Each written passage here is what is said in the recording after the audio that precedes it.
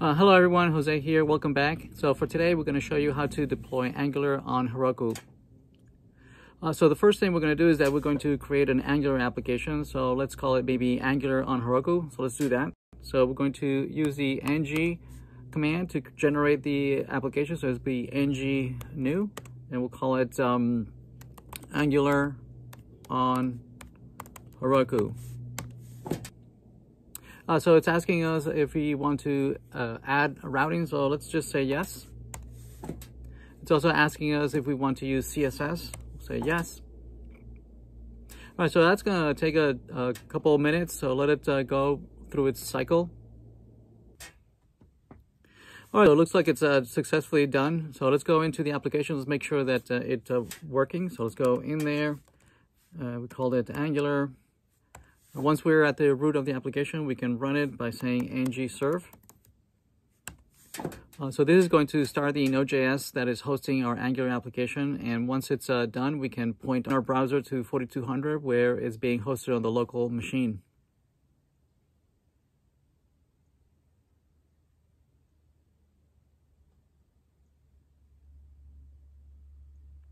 There we see, now it's done compiling. We can now head over to our browser. So here we are at Google, and let's point our browser to localhost 4200. So localhost and then 4200. Right, so this is the default application that Angular installs for us, where we can then customize it for our own purposes. All right, so let's focus now on how to deploy this on Heroku. So I have a cheat sheet over here for slides.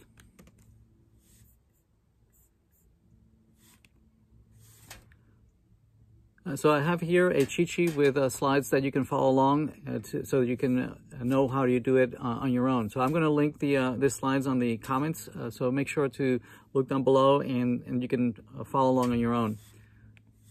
So the first thing is that we have already done this. We already created an application. We are already running it. So the first thing is that we're going to push the application to a Git repository. So let's head over to the application and make sure that we have Git configured.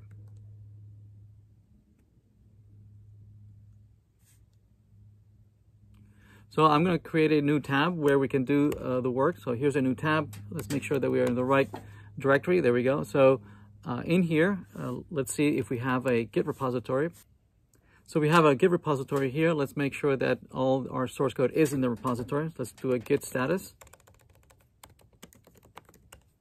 Okay, so it looks like everything has been already committed to this repository. So let's create a repository on GitHub so that we can push this to a shared repository. So let's head over to GitHub. So the repository that I have is in github.com. So I'm going to click on new to create the repository, and I'm going to call it Angular on Heroku. That's available. So it's already committed everything, so we can just add the remote origin, and we can now push our repository. Push. So there we have the source code being copied to the GitHub repository. We can head over there and we can refresh, and we see that the source code is already there. So we need to tweak a couple things to make sure that this is deployable on Heroku. So back on the slides, let's see the next steps. The next steps is that we're going to head over to Heroku and create a new application that we can then deploy this to. So let's head over to Heroku. So once we are in Heroku, we can, in our dashboard, we can say that we want to create a brand new application. So let's say create new application. We'll call it, say, Angular. So the same name, Angular on Heroku. Looks like I've already have used that ID. So let's see, Angular and Heroku 2. How's that? Create the application. All right, so now it's created. We're going to follow the instructions here. Once we have created the application, we're going to configure the Heroku application to go and fetch all the source code from GitHub. So let's do that. So on Heroku, you click on GitHub, I'm already connected to Heroku through my GitHub repository, and the repository is called Angular on Heroku. I'm going to search. We found it. We say connect. We can configure this to automatically deploy every time we push to our GitHub repository. And if we click on deploy the branch, it's going to fail because the Angular application has not yet been configured to successfully deploy in Heroku. So if we wait a little bit, right, this is just going to fail after a while. So let it run its course. Let's head over to the cheat sheet and continue the steps. So we already connected it. All right, we've deployed it.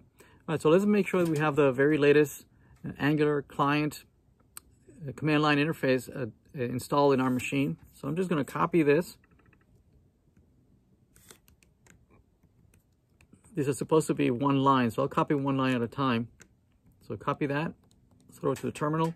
Again, always from the root directory of where our application is installed. So I'm going to paste that. I'm going to head over again, and I'm going to copy the rest. Paste there.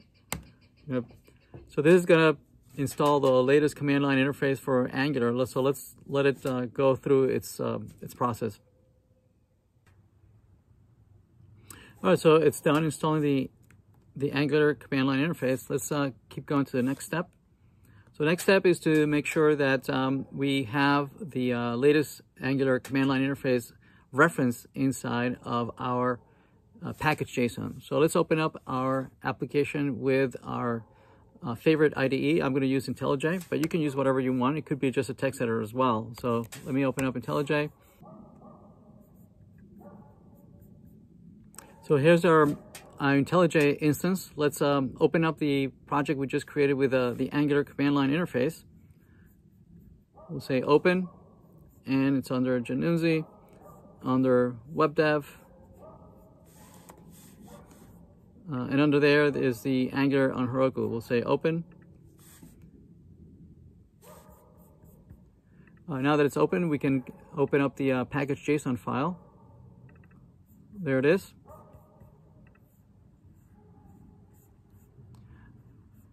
And let's make sure that we have the Angular CLI reference here. There we have the Angular CLI 910, Compiler CLI 907. Let's make sure that we have that, and we do have them. So the steps that we need to follow is that we're going to copy the existing Angular CLI and Compiler CLI that it's already in the dev dependencies. We're going to copy them over to the dependencies. So we have them here on the dev dependencies. So let's copy the CLI and Compiler CLI. So these two, I'm just going to copy these two lines, and we're going to copy them into the dependencies. So we can paste them in there. Very good. Let's go on to the next step. The next step is to add this script reference in the scripts section of our package JSON. So I'm just going to copy that. I'm going to head over to my scripts. I'm going to just paste it maybe here. There it is. The next step is that we need to tell Heroku when we deploy it what node version to use. 12.4 and NPM 6.9 is just fine. Those are my versions. Make sure that these are the versions that you use, or use the versions that are relevant to you. So I'm just going to copy that. I'm going to go to my package JSON, and you can paste that anywhere in the root of the JSON file. We also need to make sure we have the correct TypeScript referenced, right? So it's already in the dev dependencies. We're going to copy them from the dev dependencies into the dependencies. So there it is, 375. So I'm just going to copy that. I'm going to head over to dependencies. I'm going to just paste it at the end right here. We're also going to use a Node.js server to host our application when it's running in Heroku. So we're going to, at the root of our application, we're going to install the Express library, which is going to allow us to create a small server to host our application. So in the directory of our application, we're going to install Express. So that's going to take a little bit. So let it go through its process. It's going to copy down the Express library, which will allow us to create a server. While that's going, we're going to create a server file.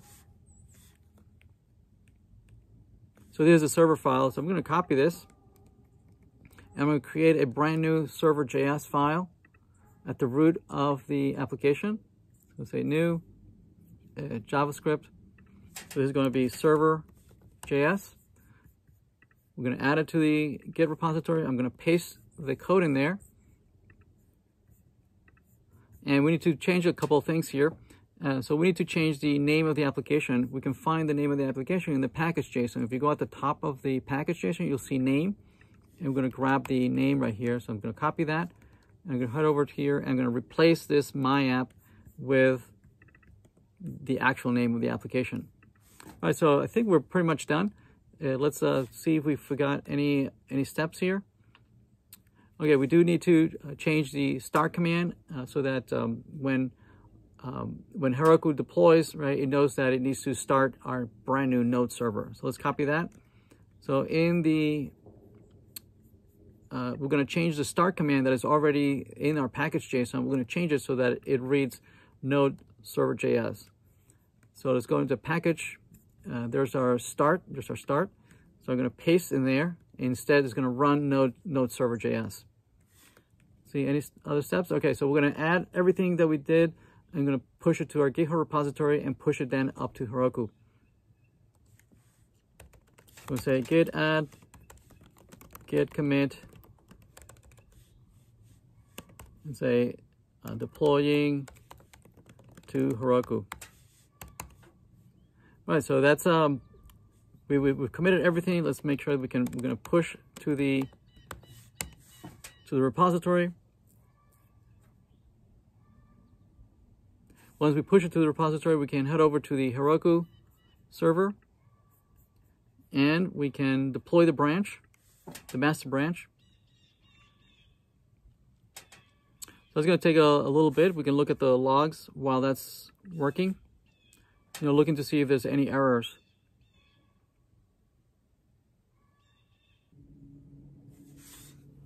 Right, looks like it says that the build has succeeded. So now going through some compression.